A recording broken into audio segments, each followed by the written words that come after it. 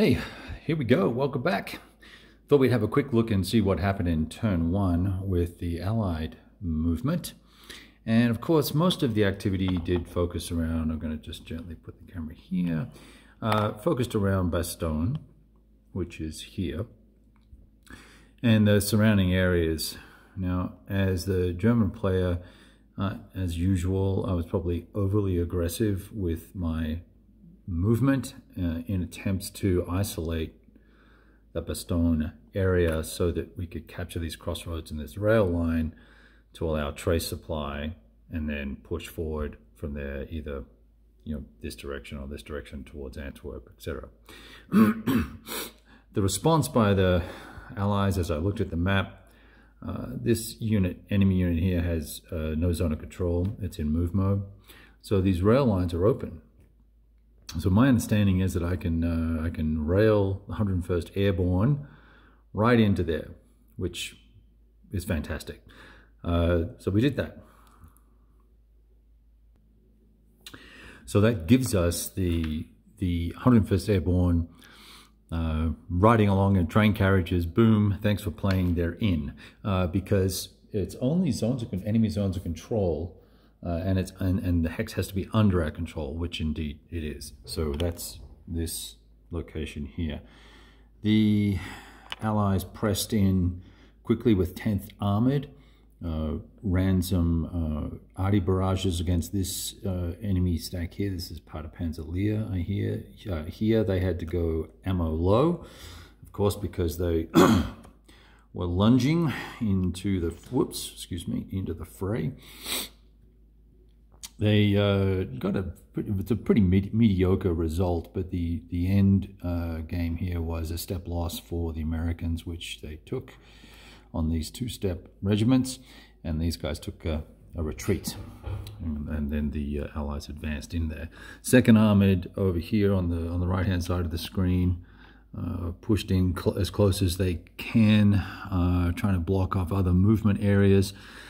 The interesting thing, I guess the biggest achievement that occurred for the Allies was a concentrated attack right here. That was this hex right here. So let me get the tweezers. So we had to go ammo low to do this because there's no transport for anything. There's no way to move supply around, and we'll talk about that in a second. But this trail here was being used to connect back to a rail hex for trace supply for all of these guys. And by attacking the unit was here was a Volksgrenadier unit, and we brought some AT guns and this very reduced division, as well as some other guys here. So we're still holding the rail line there effectively, and that is now going to put all these guys out of supply. So that's arguably, unless we can retake this hex or better still, this hex, it's pretty much, that would be game over for all these guys in terms of their efforts. They tried to push pretty aggressively over here to Liege. Once again, probably overextended, but my thinking was, excuse me, my thinking was here that if we don't push deep early, we're going to have to fight our way along these trails and roads, and that's going to take a long time, and it's only a 9-turn scenario. So to the victor will get the spoils for if you're there brash and bold, I think, in this case. So we'll see. We'll probably get one more turn of this done, and then by that point, I think we'll probably be at a stopping point. I need to pack everything up in order to leave in in 2 days. So yeah, this will take quite a while to pack up. It took a long time to set up. This scenario has a lot of pieces on it, and it was a pretty extensive exercise. Over here, I was preparing to assault across the river here, preparing to attack 9th Panzer here, but the big challenge we have is supply. There are 2 trucks that can move 2 SP right there, and we received 4 SP for the Allies, for the Commonwealth, and 11 for the Americans. And there are now 5, 10, 11, 12 SPs sitting on the edge of the board.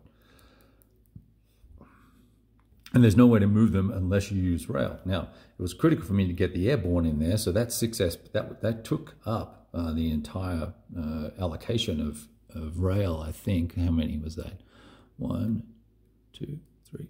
That took 4, and I brought 2 SP with me, 6. So that's the rail done. And 2 trucks. Now, so that means really no armor can move. Now there is supply spread around. There's 2 here, there's 3 here, which means I've got to work out, you know, can this guy reach that supply and then throw it to these guys here? And I thought, well, even if I was successful, I'm not going to be able to follow up on any success here. So I decided to forestall any offensive maneuvers in this area, hoping, you know, really the idea here was I wanted to keep forces from the Germans engaged here so they don't filter off and head towards the bulge that they're trying to build. I wanted to keep them all engaged here, but I don't really have the supply to do that in the first turn. Now, it could well be that come turn 2 or 3, once I've done shuttling with my 2 little trucks and some rail, I can move some supply closer to areas where it'll be more useful, and we can kind of get after it from there. But this 3 SP all the way over here is practically useless to me. I can't really do very much with it unless I can throw it to forces around here, which is entirely possible. These guys have great range, 12. I think there's a few SP underneath here. No, just a couple of T. They have none. That's a full armor division. Now, one of the good things is, you know, if you spend 1 SP, you can activate or fuel all the units in your range except for formation type units. So 1 SP is going to go a long way in these tight situations here. So we were able to move a lot of units under the auspices of that rule.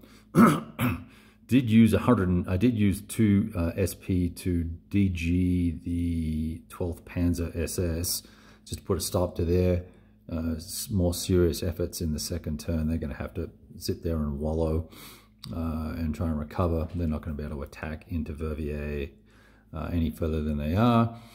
So we'll see what happens. Anyway, I just thought I'd share that with you. I did strip quite a bit of forces from here. I spent quite a bit of supply to move units all the way over to here, put some guys into Stratmo as well, and obviously got some other reinforcements coming in under Stratmo. So it's been interesting and a lot better than I thought it would be. After doing the initial German turn, I was like, wow, these guys have really gone way too far. That's a very ahistorical craziness. But I looked at the turn cycle, and the turn cycles are basically, well, they're 3-day cycles, I guess. But, you know, we're on the 15th. No, well, that's 4 days. So, I guess it's the start of the 15th, 16th, 17th, 18th. Yeah, it's a 4-day turn cycle. So 4 days of combat activity, we can see that units can move a lot further and do a lot more. And this is sort of attempting to reflect that. My guess is, though, that the Battle of the Bulge, this is probably the wrong scale for it, but it's an interesting little exercise in of itself, even if it has been painful to set up. But anyway, thought I'd share that with you, and we'll talk to you soon. Ciao.